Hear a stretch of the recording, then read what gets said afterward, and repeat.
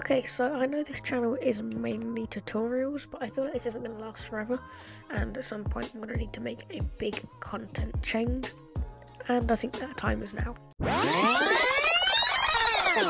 So a few weeks ago I thought of an idea for a series, but it didn't really fit in with the subject of my channel, with that being tutorials.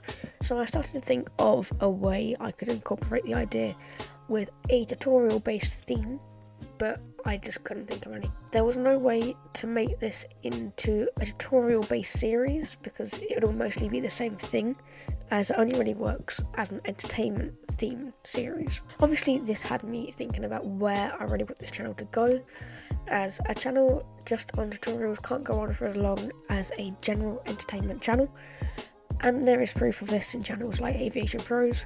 He's still a great channel for starting off in the flight sim community, but he hasn't posted a new proper video in well over a year now, as there just isn't any more content for him to make, as he's run out of new things to teach. So with this in mind, I've decided to go ahead and plan a big step, hopefully forward, for a series all throughout December. I've been teasing it a bit in a few community posts, but I haven't actually revealed what it is yet. So on December the 1st until December the 30th, I'm going to be doing a challenge of trying to fly all the way around the UK in 30 days, but with some twists to make it a bit more interesting.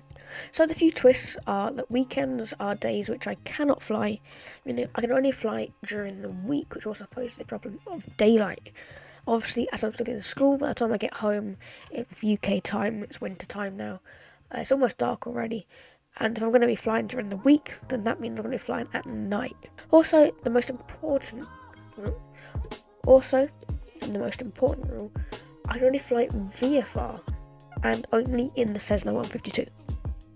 This makes the hours required to complete this higher and makes flying at night a lot harder, as we're going to struggle to see different landmarks for the navigation. Also, something else quite important is that I'm going to be streaming all of these flights over on my Twitch, twitch.tv/TheFlightGuide. The link for that is in the description. And for all of you that don't enjoy streams or can't make some of them, I'll also be recording and uploading the flights to YouTube for the next day.